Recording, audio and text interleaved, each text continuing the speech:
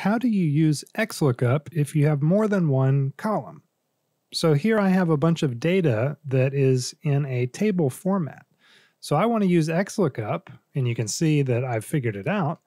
I want to be able to look through any of these columns to find the corresponding names. So the way XLOOKUP usually works, it wants one column to look up the search value and one column to look up the return value.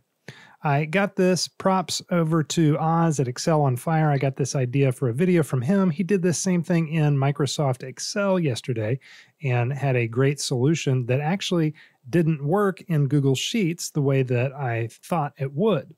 I'm going to walk through his solution first, and the pieces work, but when you put it together in one formula, it doesn't. And then directly after, I'll put a time link in the description below if you just want to go straight to my solution. I'll show you how I did it. So the way he did it is, first of all, getting it into, we have this to-call formula, and we can get everything into one column. So a to-column brings all these values into a single column. Okay, then we can XLOOKUP A2, and we can search this whole column, and then we can return this whole column. So what this does is it looks through the column and then it returns what it finds. So if I look for Emma, it's going to return Emma. If I look for 21, it's going to return 21. It doesn't do what we need it to yet.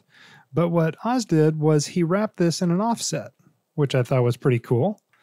Offset by one row in 0 columns, and boom. So that's finding 21 right here, and then it's offsetting it by 1. So it returns grace. So that's the solution that he gave us, and it works, except it doesn't work when you try to do it all in one fell swoop. So if I take that whole thing, and instead of having this printed out into this column over here in column A, instead what I want to do is just replace this with those to-call arguments. Whoops, tabbed when I shouldn't have.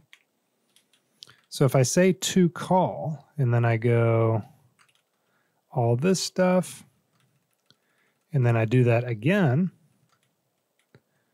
this is the same data, but check it out. Argument must be in a range. So offset is not functioning correctly here. It wants this to be a range. So it really wants to see this is one big range rather than a formula to make one big range. Okay, so how did I do it? Well, check it out.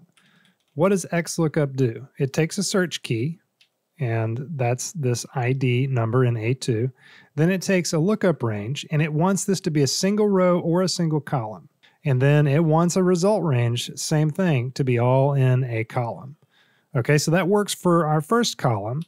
Then check this out. Missing value. This is what happens. This is what is displayed if it does not find 20 in this first column, and it's not going to, right? It's going to be in this column.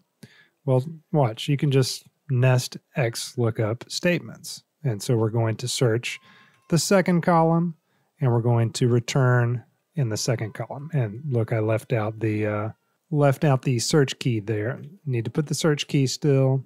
And then we just do the same thing again for our final column over here in H. For the search, I for the result, close the big parentheses, and voila. Now we can search any of the columns and it will display the thing that we want it to. Thought this was pretty cool. Again, thanks to Oz for the idea from Excel yesterday. Hope this is helpful for you in Google Sheets today. You're awesome. Have a great one.